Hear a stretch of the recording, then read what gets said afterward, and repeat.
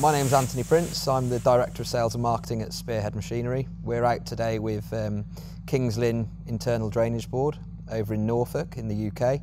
We're looking at the TWIGA SPV2, which is one of our flagship machines in our range. It's a self-propelled reach arm mower with a long reach of 9.7 metres on this particular model that we see here. 3-stage arm with a telescopic section. 9.7 metres on a hedgecutter. One of the most sort of long reach machines that you'll see working certainly here in the UK. So yeah, really high level professional unit that we're offering and that these guys are running here.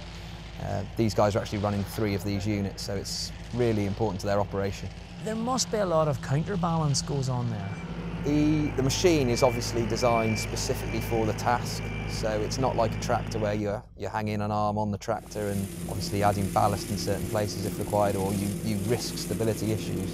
This machine is designed specifically for the task, so what you have is weight added in all the right places. It obviously passes all the tests for the likes of the drainage boards of these guys and Environment Agency, etc. But it's also a multi-purpose machine. It's not just for cutting. Yeah, as you can see, it's got the front linkage fitted to this particular unit, and they have the front flail, so that makes it a lot more versatile. There's high output, but naturally you can then use that front linkage with other types of equipment. For instance, a wood chipper may be used in the winter when these guys want to do a different task, like chipping timbers, or snow plough, for instance. We've seen that used on the front of the machine for clearing snow when obviously you can't go out and cut grass in the winter months. So it's very versatile. Utilisation for the likes of a drainage board is key, obviously, and getting the most output from this type of machine is very important to them.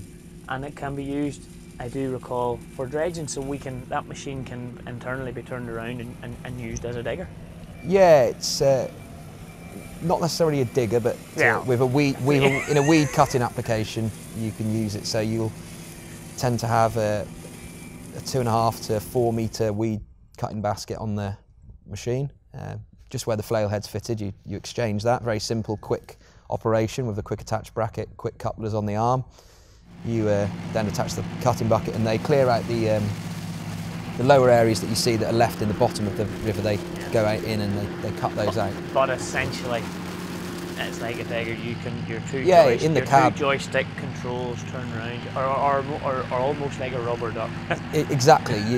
You have the twin sticks in the cab, so effectively for an excavator operator moving into this machine, you use it just like an excavator in terms of your twin sticks, and you use those to control the arm when you're using it in digger mode. So you effectively switch between flailing mode, a simple switch in the cab, switch from the flailing mode, which you'd normally use like a standard tractor mounted reach arm with a single stick, and then for the dredging work you go to the twin sticks.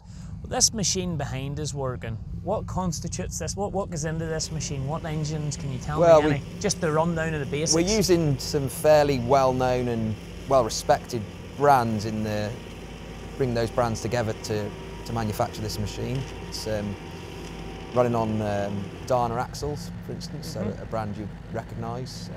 Sour Danfoss pumps, hydraulic system. Well, they're up there. That's it, and a Deutz engine. A Deutz engine. Have you any idea what kind of horsepower that engine produces? It's a 155 horsepower engine in the.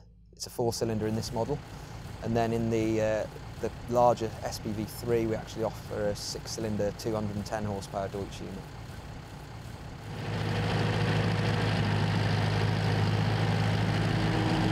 Oh, she feels funny out there. Oh my word! Don't let yourself down, you big clown.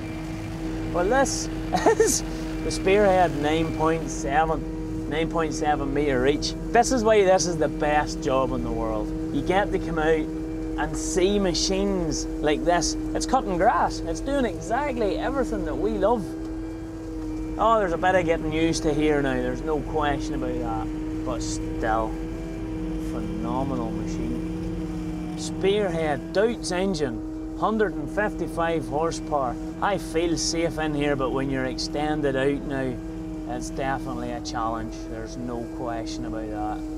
I am concentrating. I am concentrating. I want to try and do this as good as I can.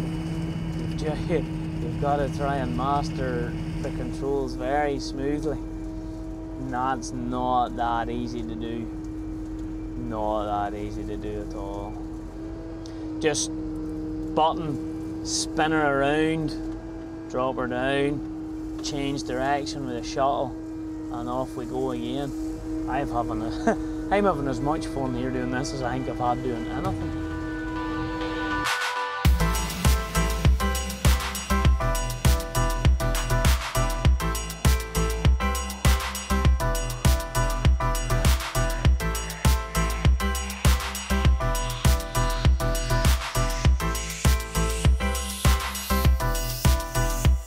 I mean, we all know about the Spearhead hedge cutters. What else do you offer out there, Andy? Yeah, obviously yourselves, the hedge cutter is probably the biggest thing, certainly in the Irish market. But what we're probably most well known for Europe-wide is our rotary mower range. So we've got the most extensive range of rotary mowers in the world, if you like. Heavy-duty machines that are they're offered into all sorts of applications, from farming right through to the military, and in particular airports. So we're the biggest producer of that type of machine in Europe. What's that type of machine? Is that like the bat? That starts off at something like the Destroyer that we're working with you on this year. Yes. With the Make-A-Wish Foundation. So that's a 2-metre machine, and that's for sort of really heavy duty cutting, and you're going to have some fun with that, Gareth, I believe, a little bit later in the year on the back of the TW. Yeah, that's the plan. From there we go up to the 460 multi-cut, which is our most popular selling machine. That's a 4.6 metre folding flex wing type mower, and we progress up through the range with that type of machine. We go from 4.6 right through to 12.1 metre cutting whip. So that's a the largest machine in the world of its type. You told me that the Destroyer, we couldn't destroy their Destroyer. Are you going to stand by that on camera? I think that's how we how we come to this point. As you did, we met in a bar one night after Lammer, I think it was, and we got talking about the Destroyer, and showed you a few video clips, and you fancied having a bash at destroying it. So the words that your colleague said to me was, if you can get it into it, it will destroy it. That's it. If you can push it over, I think James said at the time, it will destroy it. So yeah, we firmly believe that. I think we'll let you see what you can destroy with it.